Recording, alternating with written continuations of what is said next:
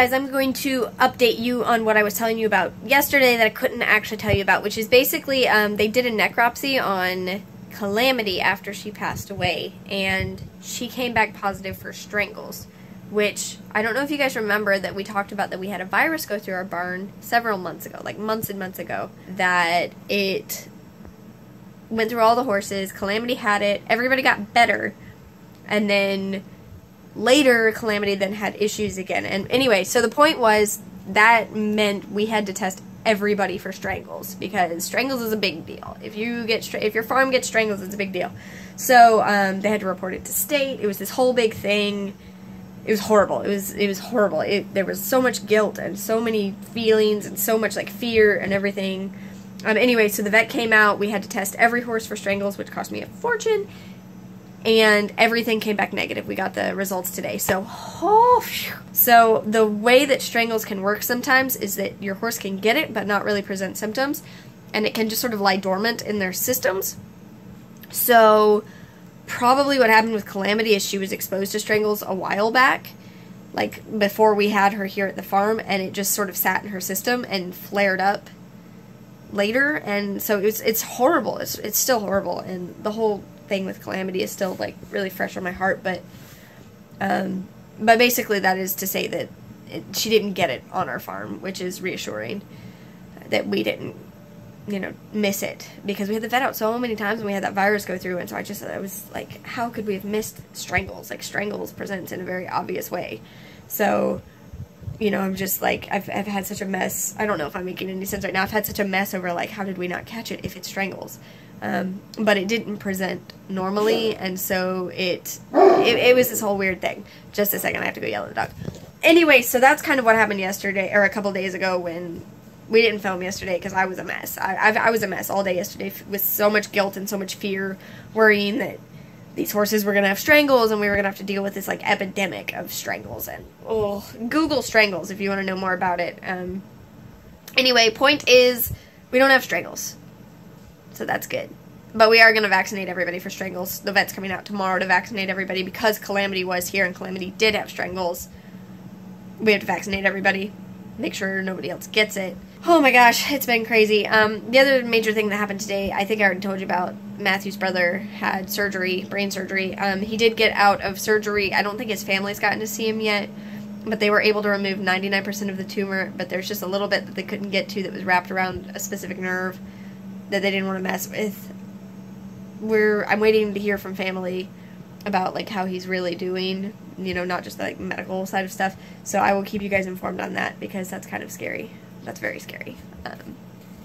Anyway, not this weekend, but next weekend, Millie is going to be riding Gracie at the Southern Baroque Association it's spring, guys. Spring show, which is going to be a lot of fun. She came out today and had a lesson, and it went really well. She rode Marquis. I guess you saw the clip.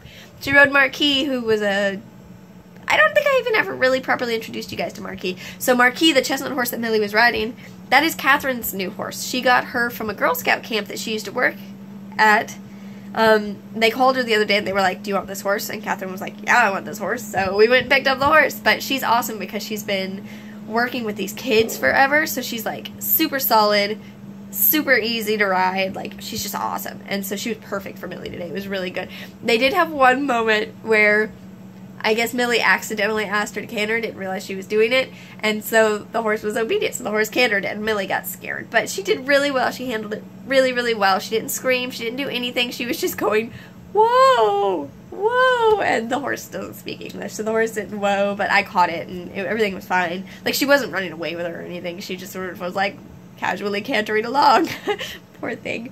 But we got her back on. Like, she didn't fall off. We got her back going, and she was fine.